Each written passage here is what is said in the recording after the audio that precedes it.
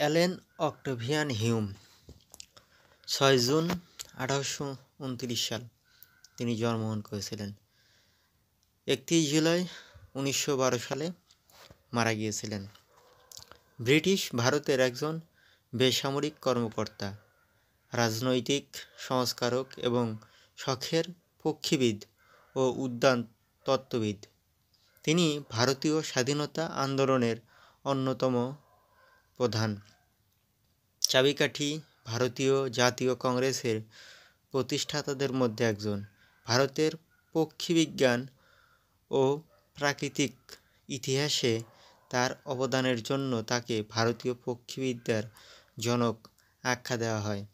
অবশ্য এ বিষয়ে তার কর্তৃত্বপূর্ণ স্বভাবের জন্য তিনি যথেষ্ট সমালোচিত এবং তার সমালোচকদের কাছে তিনি ভারতীয় পক্ষীবিদ্যার পোপ নামে পরিচিতি পেয়েছিলেন। অ্যালেন অক্টাভিয়ান হিউম এর একটি ছবি দেওয়া হয়েছে। এখানে বোঝানো হয়েছে জন্ম 6 জুন 1829 সাল, কেন্ট যুক্তরাজ্য। মৃত্যুবরণ করেন 31 জুলাই 1912 সাল, 83 বছর বয়সে। জাতীয়তা ব্রিটিশ, কর্মক্ষেত্র পক্ষীবিজ্ঞান, প্রাকৃতিক ইতিহাস, উদ্যান তত্ত্ববিদ, রাজনীতিক, বেসামরিক কর্মকর্তা। ব্যক্তিগত জীবন ও কর্মজীবন। হিউমের জন্ম ইংল্যান্ডের কেন্টে 1829 খ্রিস্টাব্দে। তার পিতা জোসেফ হিউম ছিলেন একজন রেডিক্যাল সংসদ সদস্য। তিনি ইস্ট ইন্ডিয়া কোম্পানি কলেজ ও ইউনিভার্সিটি কলেজ হসপিটালে মেডিসিন ও সার্জারি বিষয়ে অধ্যয়ন করেন। 1849 সালে তিনি ভারত গমন করেন এবং বেঙ্গল সিভিল সার্ভিসে যোগ দেন। বর্তমান উত্তরপ্রদেশের নর্থ ওয়েস্টার্ন প্রভিন্স ইতওয়াতে ছিল তার প্রথম কর্মক্ষেত্র।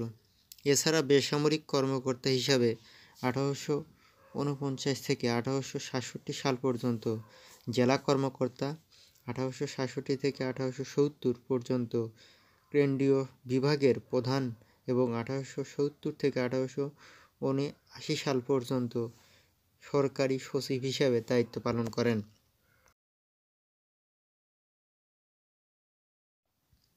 ভারতে আগমনের মাত্র 9 বছর পর হিউম 1757 সালের সিপাহী বিদ্রোহ প্রত্যক্ষ করেন। বিদ্রোহ দমনে তিনি বেশ কয়েকটি সেনা অভিযানে অংশগ্রহণ করেন এবং বিদ্রোহ দমনে তার সাফল্যের জন্য 1860 সালে তিনি অর্ডার অব দ্য বাথ পদকে ভূষিত হন। হিউমের কর্মস্থল ইতওয়া বিদ্রোহের অন্যতম কেন্দ্রবিন্দু মিরাটের বেশ কাছাকাছি হলেও প্রথম দিকে তিনি বেশ নিরাপদেই ছিলেন। পরবর্তীতে তিনি 6 মাসের জন্য আগ্রার দুর্গে আশ্রয় নিতে বাধ্য হন। 1858 সালে তিনি প্রথম পুনরায় দায়িত্ব গ্রহণ করেন। তখন একজন ভারতীয় কর্মকর্তা ছাড়া আর কেউ তার অনুগত ছিল না। তিনি অনুগত ভারতীয় সেনাদের নিয়ে 650 সদস্য বিশিষ্ট একটি আধা সামরিক বাহিনী গঠন করেন এবং তাদের নিয়ে কাজে নামেন। বিদ্রোহ দমনে ব্রিটিশদের অদক্ষতা এবং তাদের ব্রিটিশদের ব্যাপক সমালোচনা করেন। জেলা কর্মকর্তা হিসেবে দায়িত্ব পালনকালে শুরুর দিকে তিনি অবৈতনিক প্রাথমিক শিক্ষা চালু করার চেষ্টা করেন। এছাড়া তিনি লোকমিত্র নামে স্থানীয় একটি পত্রিকা প্রকাশের উদ্যোগ নেন। 1853 সালে তিনি মেরি অ্যান গিন্ডালের সাথে বিবাহ বন্ধনে আবদ্ধ হন। উপমহাদেশ যখন ব্রিটিশদের নিয়ন্ত্রণে ছিল তখন উপমহাদেশে অনেক আন্দোলন হয়েছে, অনেক বিদ্রোহ হয়েছে, কিন্তু কোনো বিদ্রোহের পিছনে কোনো সঠিক দল ছিল না। অর্থাৎ সবগুলো বিদ্রোহী রাষ্ট্রদ্রোহীর মতো হয়েছিল। অর্থাৎ কোনো রাজনৈতিক দল বিহীন যদি কোনো বিদ্রোহ হয়, সেই বিদ্রোহ হয় না। এই কথা চিন্তা করে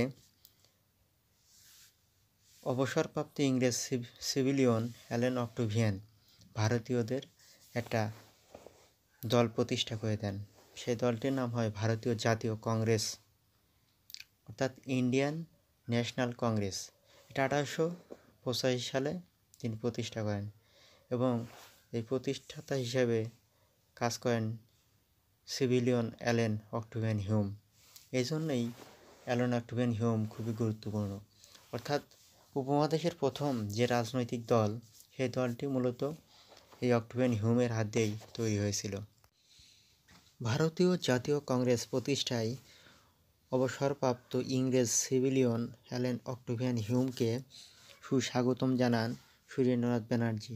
সুরেন্দ্রনাথ ব্যানার্জি এর আগে ইন্ডিয়ান অ্যাসোসিয়েশন 1876 এবং ন্যাশনাল কনফারেন্স নামের দুটি দল তৈরি করেছিলেন, কিন্তু সেগুলো জাতীয়ভাবে প্রতিষ্ঠা লাভ করতে পারেনি। ইন্ডিয়ান ন্যাশনাল কংগ্রেস উদ্বোধনী সম্মেলন হয় 1885 সালে। প্রতিষ্ঠাকালীন সময় সভাপতি ছিলেন ব্যারিস্টার উমেশচন্দ্র ব্যানার্জি। স্থান ছিল বোম্বাই, বর্তমান যেটাকে আমরা মুম্বাই বলি। নেতৃস্থানীয় ব্যক্তি ছিলেন দাদাভাই নওরোজি, ফিরোজ শাহ মেহতা প্রমুখ। অর্থাৎ এই দলটি ছিল উপমহাদেশের প্রথম রাজনৈতিক দল এবং এই দলের মাধ্যমেই পুরো ভারতবর্ষে রাজনৈতিক দলের গোড়াপতন শুরু হয় এবং পরবর্তীতে বিভিন্ন রাজনৈতিক গোষ্ঠী তৈরি হয়েছিল, কিন্তু এটাই ছিল সবার প্রথম। সাথে থাকার জন্য ধন্যবাদ।